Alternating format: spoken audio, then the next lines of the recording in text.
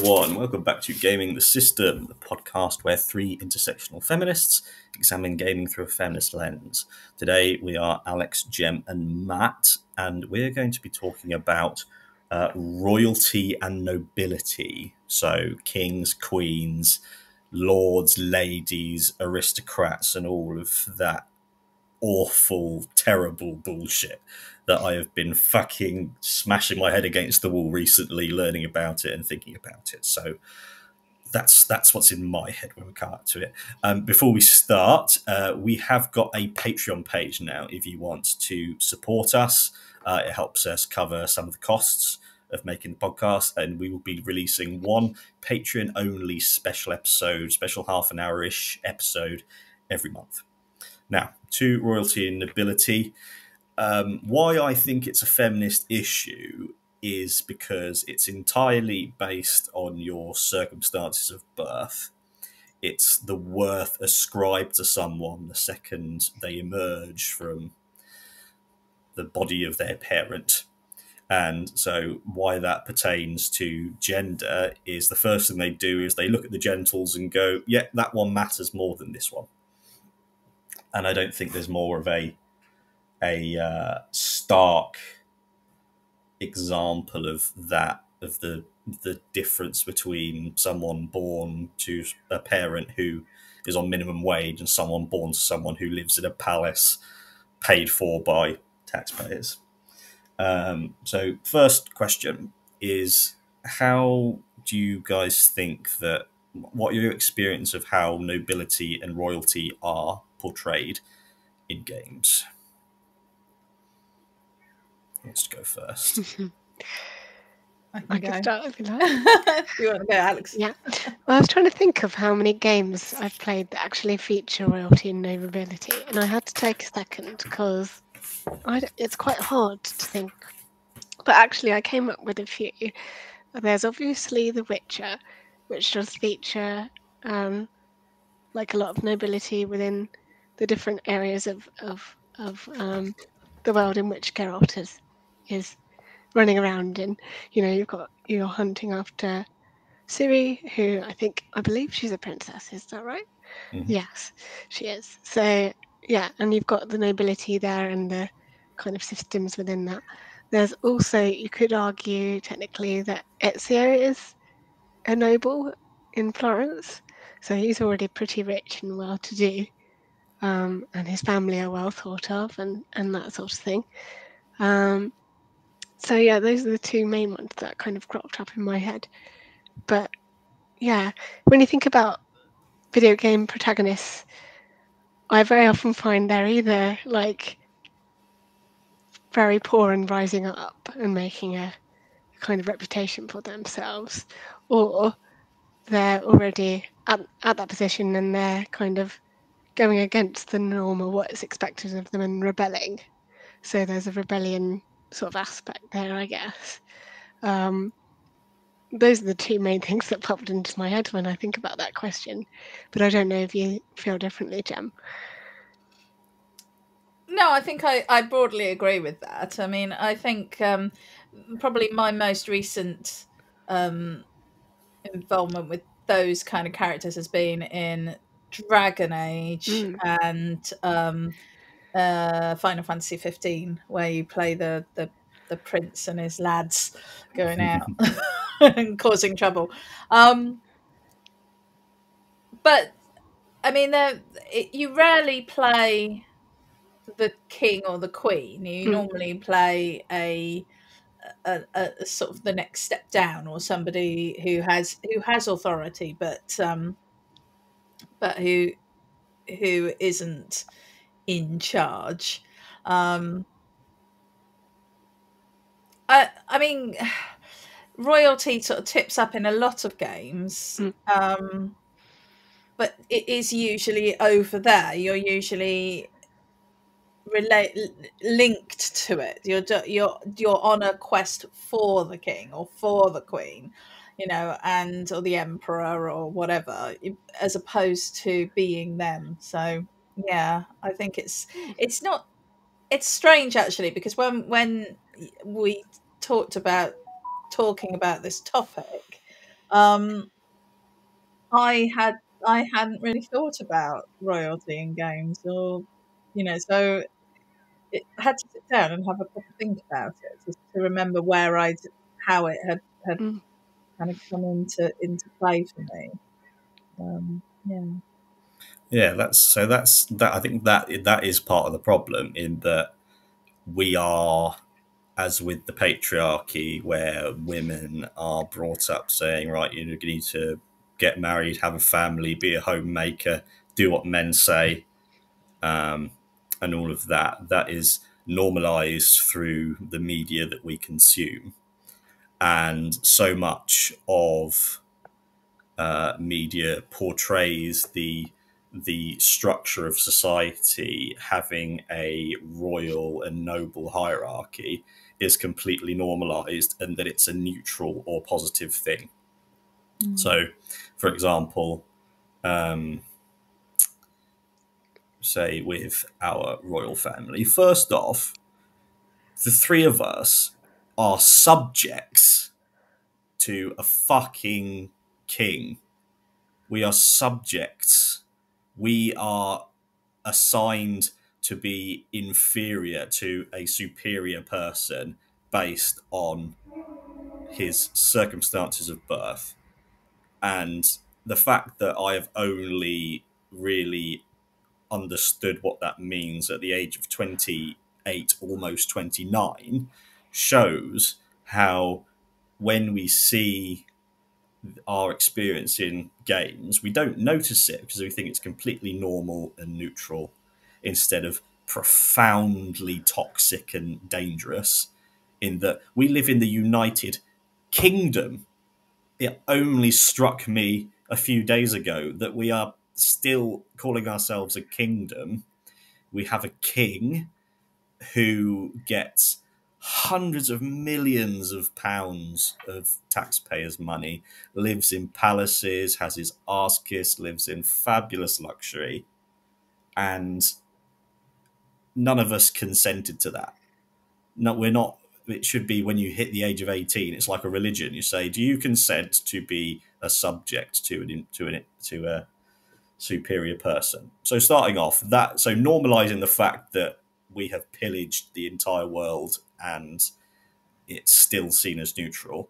So I made a list of thinking back. So it takes a moment to look back and think of the games that you've played, Mm. just like with you two of this. So first off, Ezio Auditore Yeah. da Firenze. He is the son of a prominent uh, Florentian noble, and that's where he gets his wealth and privilege and fighting skills and all of that from. There's Amicia and Hugo in A Plague Tale. Ah. They are the children of a noble, which is why they matter. Eivor in Assassin's Creed Valhalla, the son of a king, then adopted by another king. Arno in Assassin's Creed Unity, he's the son of a noble. Cassandra and Alexios, they are the grandchildren of Leonidas of Sparta. Batman, son of fucking born billionaire, which is, have any of you seen the Batman, the recent one? Not the recent No. one, no. It looks beautiful, but the content of it is fucking embarrassing. Because South Park did the apex of parody of superhero films and stuff like 15 years ago, and this literally copies exactly what they were doing. So it's just embarrassing. And the villains are extremely people who have been left behind by society and are angry. And you go, just use your money to help them. Jesus. There's Jin Sakai, the main character in Ghost of Tsushima, son of a noble. Lara Croft, Lady Croft, Don't know why that one slipped my mind. Technically, she's a lady. son of Lord Croft. And then, yeah, you mentioned Ciri in The Witcher, Yeah. who again is royalty. So you see, it is fucking baked into it in all the ways that patriarchal stuff is built into it. Yeah, it's funny you mentioned all of those, and of course, now it's obvious. But like you say, we all had to take a second and think, like, well, actually, how many games do feature nobility and royalty? And it's probably quite a lot of games I've played, or at least in that list that you've gone through. But yeah, like you say, it's just almost goes unnoticed because it's so common, I guess. I don't know. Yeah. I think that it's important to consider for a moment the reality of your game world. So Very I mean, true. obviously Yes. it's not real. So I think it's a bit of a contradiction in terms, but within most situations, people can only go off adventuring and being the star of their own show if they have the financial means to do that. So I think it, like so many things in the real world, unfortunately people who these financially well off families are more able to do these things than people who don't, because just of the practicality of the cost of it and the demands on their time and their finances and their commitments. And so I think that some of it is just about that, which it doesn't, I'm not making any quality statement as to whether that's I mean, I don't think that that's a very acceptable way for our world to work, and I think it has a lot of knock-on problems. It's like in politics, the vast majority of people who go into politics are wealthy, because you can't afford to spend the time campaigning and standing for election at any level in society, whether you're talking about your parish or district council or you're talking about for parliament. You can't afford to do that if you have to do a day job. You can't afford the time, you can't afford the money to actually go through that process. So it makes it very inaccessible to people who are just managing to keep their head above water. And it's even something that's difficult for people who maybe are comfortable, because it just simply isn't something that's available to so many people. So I think we live in this situation where people with money, people with means, and therefore people who've come from these wealthy families that have the history to have made all this money over generations, and that is the thing that I think we're all awakening to, is the idea that the wealthy people today are wealthy because their families were wealthy 2, 3, 4, 5, 6 generations ago, usually off the back of somebody else's suffering, and subsequently they have the money to continue to hold the power. And I think that is what we're seeing replicated in the games. I'm not sure if it's how much it links to a sort of obsession with nobility, which I think in the UK we have a really strong obsession with nobility. But I think it's also about the practicalities of who can afford to go out adventuring and exploring, like Lara. Yeah. She could afford to do that because she didn't have to go and get a proper job, and somebody would pay for her to fly there and get all the kit and what have you. And in the Final Fantasy 15, he's got nothing better to do. He can go off exploring around the country and chasing after a princess. So yeah, sorry, Yeah, big rant. no, that's where this is such a boiler pressure moment for me, because again, it's like learning about union organising and organised labour over the last year or so, going, this has all been hidden from us. I'm only learning about this now because of all the propaganda that has been fed to me since I was in secondary school, learning about Henry VIII and thinking, oh, it's funny that he he wanted to shag someone else, so he had her beheaded, and that we've stolen countless wealth and resources from countries of black and brown people, and that we persist in holding on to relics and artifacts that we pillaged. And the fact that, and I've said this before and I can't get it out of my head, that for the last, I don't know, since the pyramids were built, like 4,000 years, the wealthiest people have hoarded as much wealth and resources as possible, then declared themselves gods and said, oh, yeah, I deserve all this because I'm a god. And that has not changed throughout history. And it's as true now as ever. And I think the fantasy element is the linchpin of it, because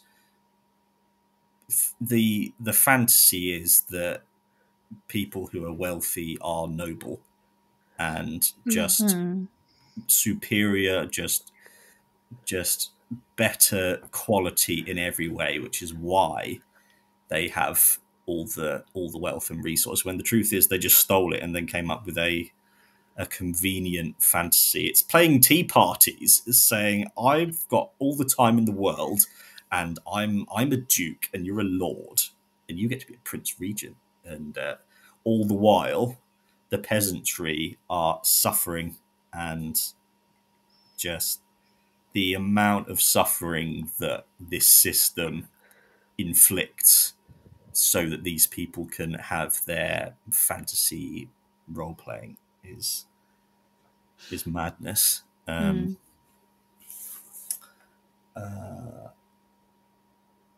Oh yeah, one other element of that is looking back. Do you know who Ada Lovelace is? So for anyone who doesn't know, she's basically the first. She came up with the idea of computer programming like 150 years ago. I thought, wow, that's amazing. And then you look back and go, oh, she was Lady Lovelace, wife to or daughter of a baron. So she's brilliant, undeniably brilliant, but the only reason she was able to do that is because of the wealth. She was a lady and had the wealth already. And going back to Marcus Aurelius 2,000 years ago, in his I can't remember what the name of what his musings were, his thoughts, writing incredible philosophy that holds true to this day, but he only thinks, oh, this applies to the nobility. It's not for the peasantry. So yeah, that's another massive part of the problem. When it comes to portrayals, so we've gone through a list of a couple of characters. How do you think that male nobility are portrayed compared to female nobility? So how is Ciri different to Batman? How is Ezio different to Lara Croft, for example? Well, I can name a similarity. They, as protagonists, they're all very attractive, or what is presumed to be the ideal form of an attractive person, like in terms of what's going to appeal to our audience the most. Let's think about that. So in that way, they're quite similar because they're all obviously designed to grab people's attention and catch people's eye and kind of pull the player in on a on a surface quite shallow level in that way. But yeah, in terms of differences between male and female nobility, I think there's still that sense of rebellion in all of them, where they're obviously their parents or whoever around them had one set idea of how they should be. I think when you look at Ciri and Lara, what they have in common is that they're both quite tomboyish. They don't really want to be ladies or princesses.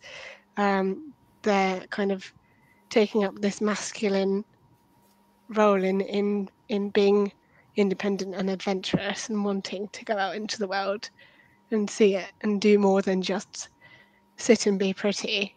So in that way, they're kind of similar.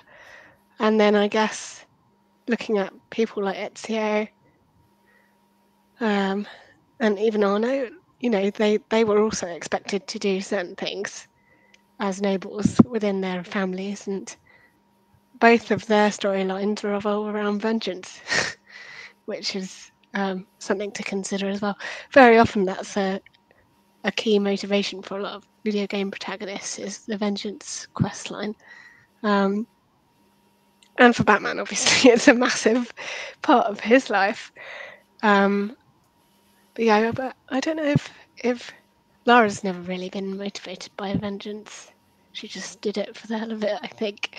Um, and then Ciri is kind of caught up in this thing, as we might get onto in a future episode, because she's essentially a chosen one, a kind of special person that's been chosen to have this key impact on the world that you're playing in. But yeah, I mean, those are my thoughts on it. How about you, Jen? Yeah, I think that you've hit the nail on the head, really, there, Alex. And I think like there's definitely an element of, it's usually young, like we were saying. It's not usually the old wrinkly. current. Yeah, it's usually the younger generation, and they are usually rebelling in some way. But I think what's interesting, if you look at the difference between the male and the female characters in these situations, is that the male ones are usually having a last hurrah before they settle down to their proper job, their sort of ruling position and their duties, and it's either going out and having fun, or, as you say, it's sort of driven by vengeance to do some last thing before they then go and carry on with being a ruler. Whereas the female characters, and I mean, I think this is interesting, because obviously it's not been long that we've had strong female protagonists. I mean, Lara Croft is as a very notable exception.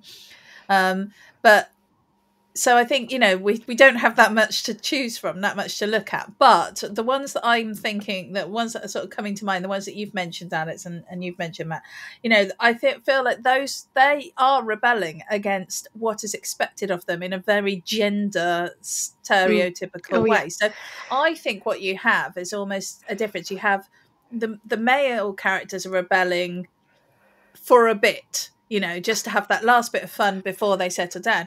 The female characters are rebelling because it sucks to be, female royalty. It sucks to be female nobility, because all they are is a commodity, just, to be passed around to whichever, man happens to be best for the family's fortunes. So there is a recognition of the unfairness of nobility, I think, that we see in the game, in the game's characters, and that is sort of played out. But there's never any kind of proper discussion about that topic. There's no one sits down and says, like, Ciri is rebelling against her unfairly gendered future, and therefore she has to go out and risk life and limb, because she is running away from something that is more terrifying than all the scary monsters that she ends up having to deal with in her life. Yeah, absolutely. So the men there, they go off and be lads for a while. Another element is the men tend to be playboys. Yeah, and it's cool for them to go and shag as many women as possible. And yeah, that's such a good point. Of when the men settle down, they think, "Oh, I'll sit down and I'll live in luxury and I'll get a nice wife. I can have sex with as many women as I want still. I can do what I want. Basically, I've got servants who do all the boring stuff." and I can go and ride around the country and do whatever I please. And the women is just, I just sit in a room with whatever middle-aged man that my parents decide to marry me off to, and then having children. And I can't imagine. This is why reproductive rights and women's bodily autonomy is so important. As a man, I can't fathom the how challenging and difficult it must be for a woman who gets pregnant and it's not on purpose and they don't want to have a child, being forced to give birth to a child. Just that element is. Can you imagine Lara Croft? She's never had a child. That's really interesting and has no indication that she wants that. And you imagine Lara Croft being. This is another just absolutely one of the most tragic things throughout history.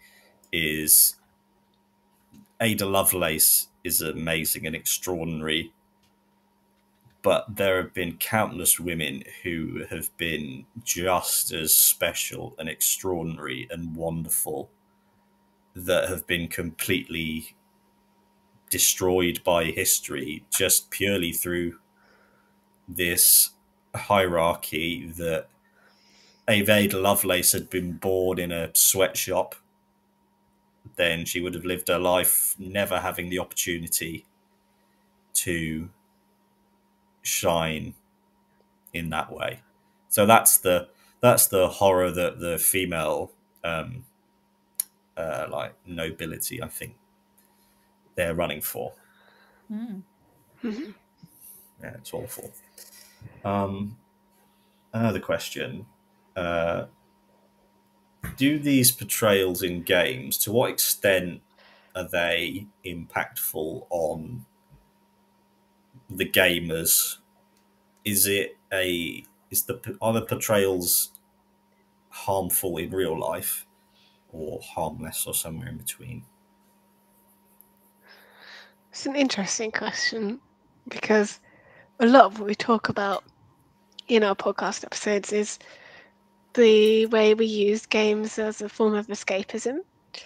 So we're playing characters we wouldn't necessarily have similar experiences to, but in ways that we can still engage with, to kind of escape our everyday. And being able to play as a very rich person might be one of the ways we like to enjoy that escapism. So in some ways, it's a positive in that way, if that's how you like your escapism. But yeah, I don't know. I haven't fully formed the opposite side of the coin, but I can come back to it if you like. Sure. What do you think, Jim? Yeah, no, well, I always think that anything that we do in our entertainment, what we watch, what we game, what we read, what we listen to, I think it informs our worldview. And I think that this is reinforcing those systems that have been laid down for generations. I think there's a distinction to be made between, I think probably throughout most of society, most of humanity, we aspire to be the people with the power and the people with the more. You know, we want those things. I think for the vast majority, I know that isn't everyone's position, but I think for the vast majority, that is usually what people are working towards.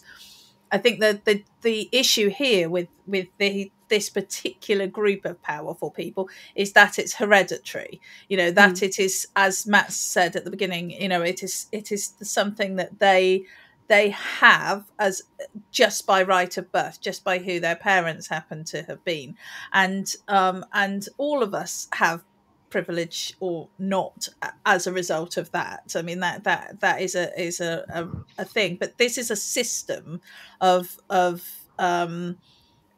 rights that are granted to groups of people because of who their parents happen to be, because of generations of this. And I do think it's really interesting because my husband is Swedish, so he has a very different relationship to royalty than we do in the UK.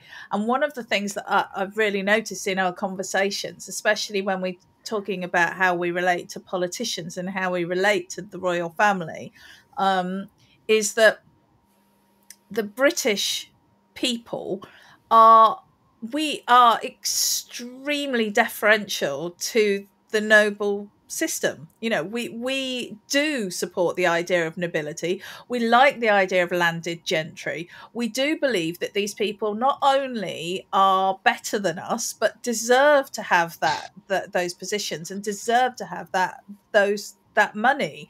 And that's why we don't rise up against them. That's why we haven't done a French Revolution, because in this country, for whatever reason, probably just because it's so inground, we don't react that way. We have an innate, inbuilt, unconscious bias in favor of this system, of this idea that people can be born into extreme amounts of money and they have a right to that is theirs. It's okay for them to own 90% of the land in the UK, and not even be registered. I mean, we don't, in this country, we do not know who owns the vast majority of our land, because most of it is owned by the landed gentry, hence the name.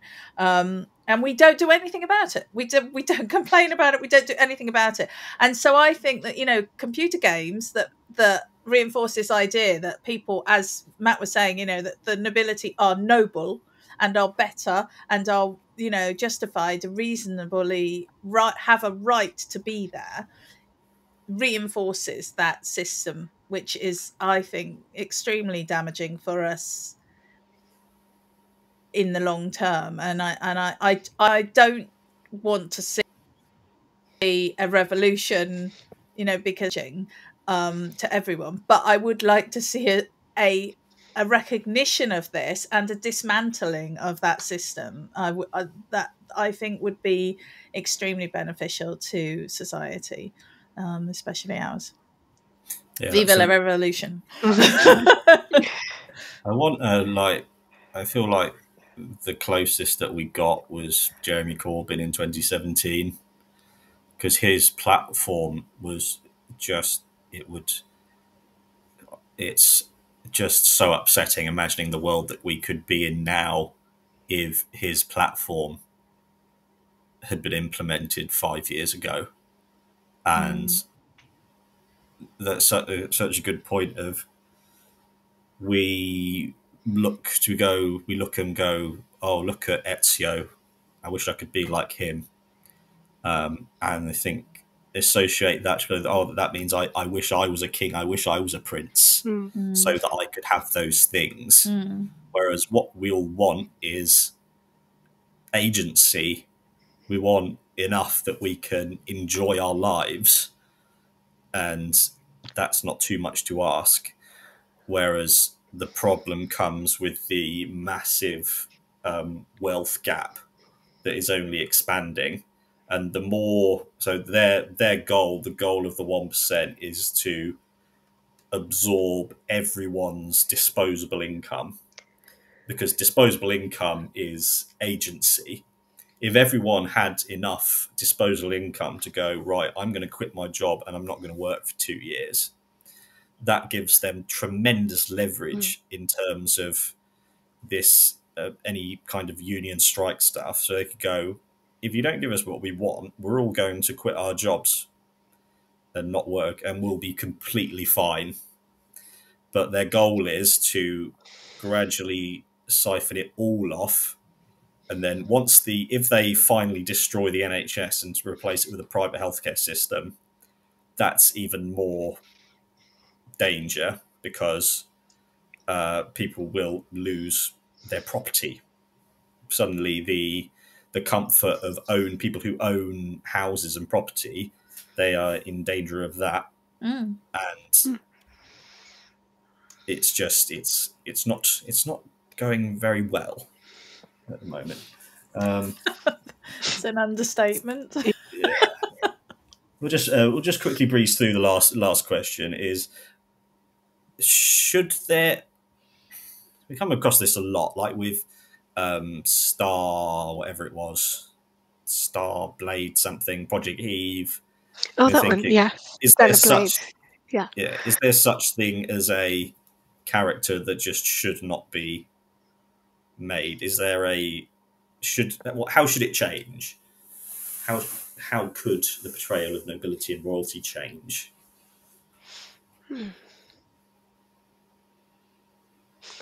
That's a really difficult one to answer because it's obviously based on ideas about nobility and royalty in the real world. That's where it's taking its inspiration. And the ideas that we have around those and the way society feels about royalty and nobility.